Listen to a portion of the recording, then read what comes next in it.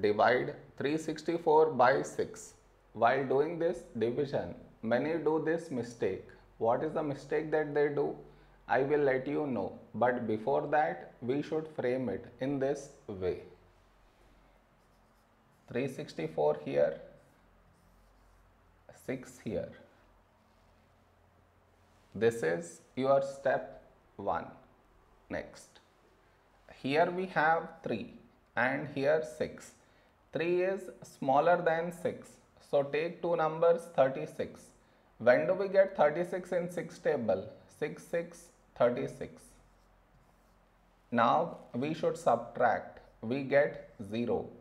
After this, bring down the beside number. So 4 down. After this step, the mistake happens, and the mistake is this. Here we have 4 and here 6. 4 is smaller than 6. So what many do is, they directly put dot, take 0, which is wrong. Why is it wrong? Because just now you brought this number down, and in the same step you want to put dot, take 0, which is wrong. I repeat, bring down the number and also put dot, take 0. Bring down the number and put dot, take 0. Both at the same step you should not do. Instead of that, what you should think of doing is, which number should we take here? If I take 1, we will get 6.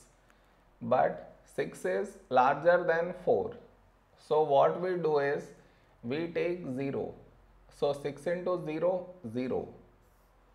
Now we subtract. We get 4. Over here, we did not bring any number down. And 4 is smaller than 6. So now we can put dot and take 0.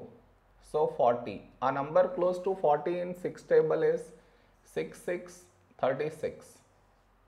Now we subtract. We got 4 again. That means we get bar on this number.